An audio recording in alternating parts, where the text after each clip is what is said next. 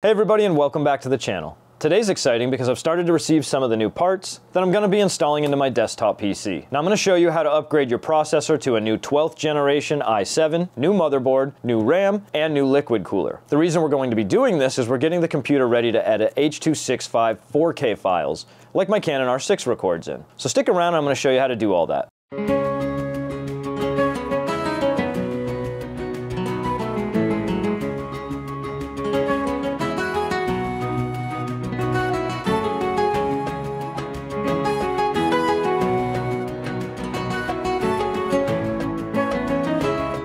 Alright guys, so we've got all of the PC parts in now. We've now got the new liquid cooler, motherboard, processor, and RAM, and now we're going to swap some parts.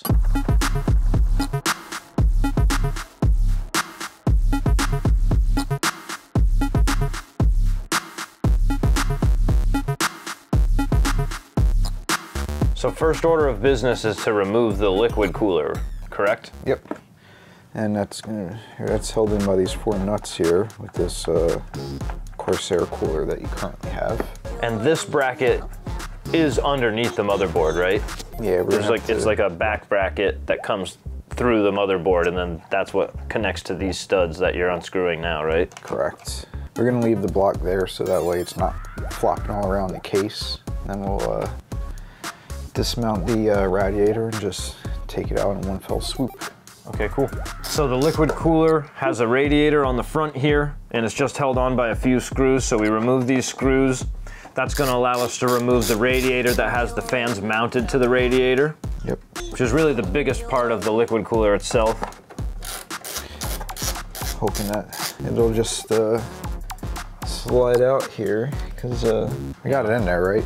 It's like working on cars. You want me to move this stuff so you can get to it? Yeah, if you don't mind. Yeah, not a problem.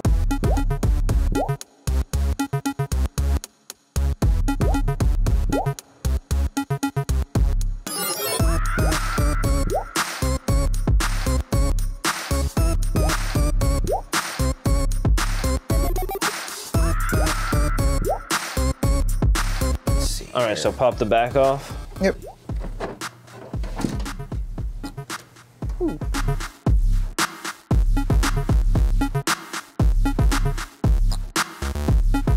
So right now we're just locating the, what is this, the power to the pump? It's the built-in fan controller for the 3 fans on the radiator.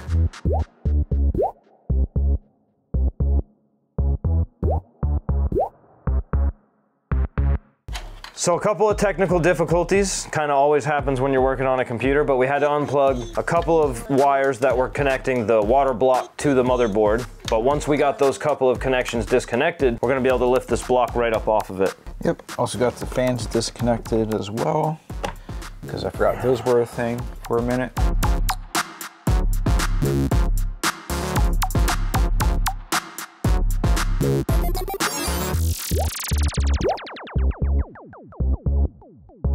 There we go. All right, liquid cooler out. So we're gonna have to put the other one in the same way, basically, on an angle. So there's your water block, radiator and fans, super dusty and dirty. All right, so our next order of business would be to get the graphics card unplugged and taken out.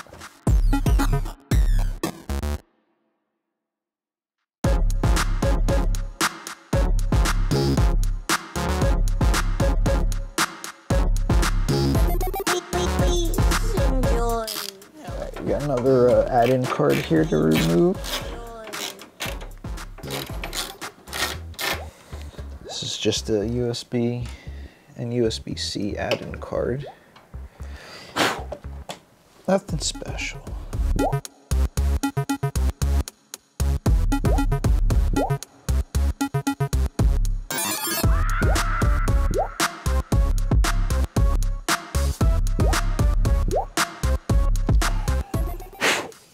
Since at this point we are replacing everything else, we're just going to take out the motherboard. All right, Mobo comes out. Now, luckily, as Vince told me, the stands aren't going to have to change. Now, those are the little pegs to hold the motherboard up from actually touching the metal of the case, right? Yep. So we don't have to change those. Like, those were kind of a pain when we originally had to set this computer up.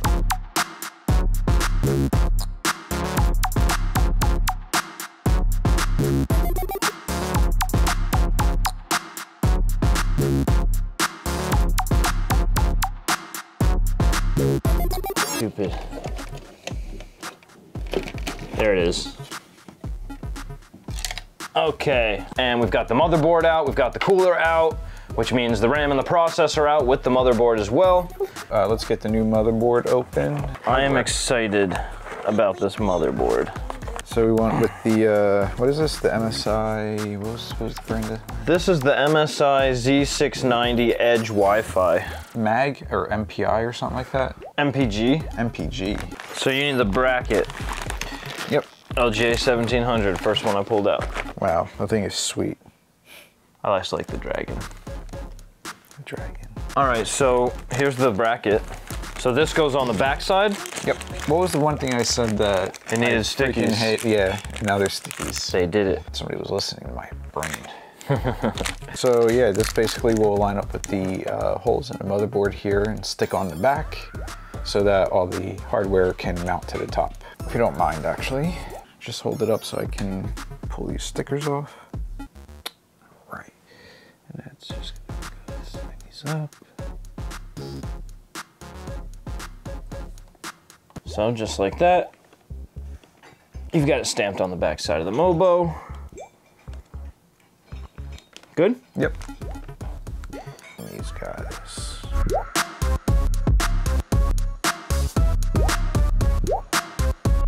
Okay, so we've got the bracket for the right socket on the back of the motherboard. Yep. So now, do we mount the Mobo? Nope. We are going to get the CPU installed and the RAM, and then we're gonna get it all on the board first. Yep. So you want the processor? Processor and RAM. 12th generation i7. And the reason we went with that is because we know for a fact that it will be able to handle the H.265 4K files that my Canon R6 records in. And that's really the whole reason that we're upgrading the PC right now, is that the 8th generation i7 just wasn't able to handle it. And that was a funny thing that I think is probably worth mentioning to people that are watching this, is all of the YouTubers that I watched basically said that only 12th gen could do that, and then when we tested your 11th gen in your laptop, it scrubbed the H.265 4K files fine. Yeah. So that's something to note, is that 11th gen will also do it. Or at least it seems to, or for whatever reason was working. We only tested it on a really small little couple of clips, but still, I mean, it was scrubbing it fine. Yeah, you know, that was being worked off of a NVMe drive as well. A lot of people don't realize that they need the super fast read and write speeds from hard drives until they realize they can't do what they need to do, and then they find out the hard way. Yeah. Or they accept the fact that, you know, it's like, oh, this is just going to take that long. Well, you know, you can really cut down, you know, the time amount it takes by, you know, having better drives, better processors, better video cards. You know, that all counts. Well, I'm telling you, when you try to scrub footage that just won't play smoothly, it makes like fine editing almost impossible. Okay, so one thing to note is there is an arrow in the corner here that shows you where to put the processor into the socket. So the little arrow, so this little tiny arrow in this corner is going to signify the corner that needs to match up, and there should be an arrow.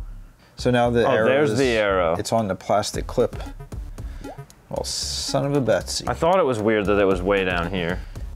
It's usually on the motherboard. So that was kind of crazy. Oh yeah, I forgot too. There's also notches on the socket here. Oh, that show you? So if you look here, you have little notches. Oh yeah. And they'll only line up one way. Did the older processors have that too? They did. Okay. I always looked for the triangle. Yeah, the triangle is another way you can do it, but those notches too. Okay, so then that's just gonna seat down. There it goes. Oh, the processor is made to pop it off, huh? I guess so. Weird. Okay. Now we've got the processor seated. We're happy with that. RAM? RAM. All right, so this is what, 6,000 megahertz DDR5. Yep. G.Skill Trident Z5 RGB, fancy smancy, randomly accessed memory. There is a notch in this RAM as well to pay attention to when you seat them in there, right? Yep, so we're gonna go slots 2 and 4. Push down evenly and they snap in. Yeah. And tick and tick. So now we've got the RAM installed, we've got the processor installed on the motherboard. Motherboard going in now? Yes. Okay, let's mount the motherboard in.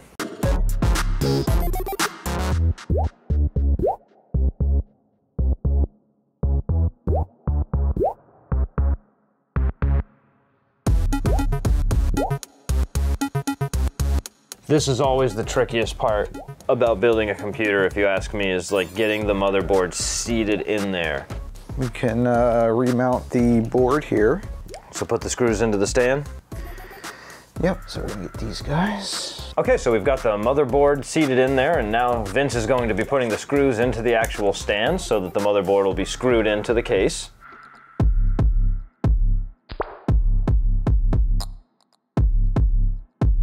Please enjoy. Please enjoy.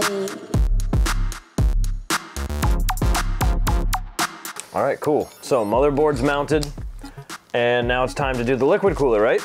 Radiator, block, 3 fans. So the way that we set up the computer is we have the radiator on the front of the computer. So what we have it is pulling the cool air into the radiator, so it's going to cool the radiator off with the cool air from outside of the computer. And then we have the fans on the back and the top of the computer exhausting out. So that way the heat naturally flows upwards and then exhausts out of the system. And we're pulling the cool air from outside of the system in through the radiator. So it's a pull and then push system that we use. Okay, so now we have the fans mounted onto the radiator. So now it's going to be time to mount the radiator in, and then we'll have to do some thermal pasting before we mount that on. That twists so that the dragon will face the right direction when we mount it in there. Okay, so now we want to actually mount it.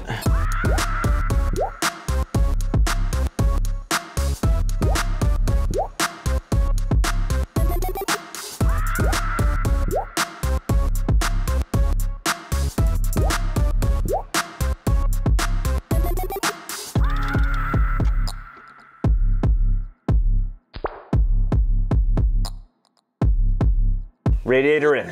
All right, so we're just plugging in SATA cables. We're missing one. We're missing one? Yeah, there it is. The missing cable. There we go.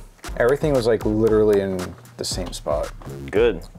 I know this is actually going kind of smooth so far, knock on wood. So now we...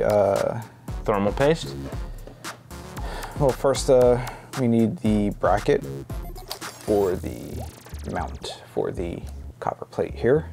Okay, so we had to do a little bit of research, aka read the directions, and find which bracket was correct. And as messy as this looks, this is probably the smoothest PC build so far that we've done.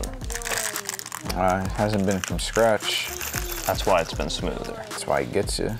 So this is gonna slide on. Fully what the dots are for. That's weird. Okay.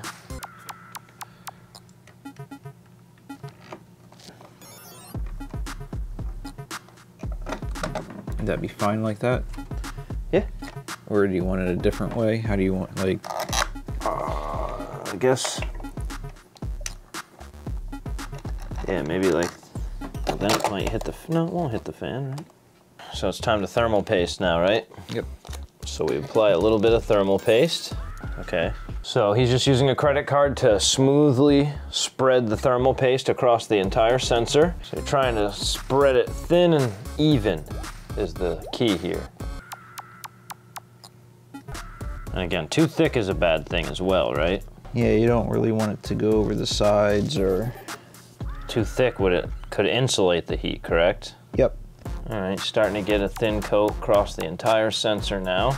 Okay guys, so after you apply the thermal paste to the processor, you then mount the liquid cooler. Now we actually mounted this off camera, so you didn't see it get mounted on there, but you did previously see Vince mounting this on there before he thermal pasted it. So all we did was mounted this bracket on and then used the hardware to screw it down. You don't want to screw too tightly, correct? Yep. Okay, so after we've applied thermal paste and then we've tightened the hardware down and got the actual thermal cooler on top of the processor, what's next? At this point, I think everything's pretty much done. We can throw in a graphics card and fire it up and see what happens. Okay, so let's throw the graphics card in. Plug in our power connectors. There we go.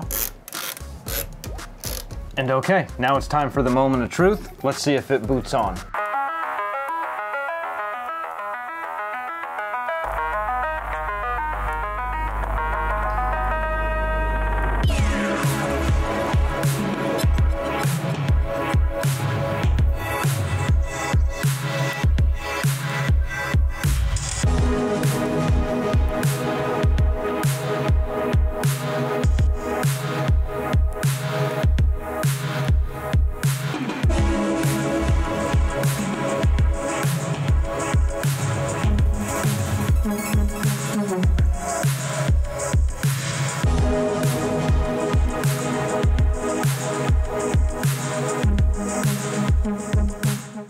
So I hope this tutorial helped you guys a little bit. If it did, go below, subscribe, click the notification bell, and I'll see you on my next video.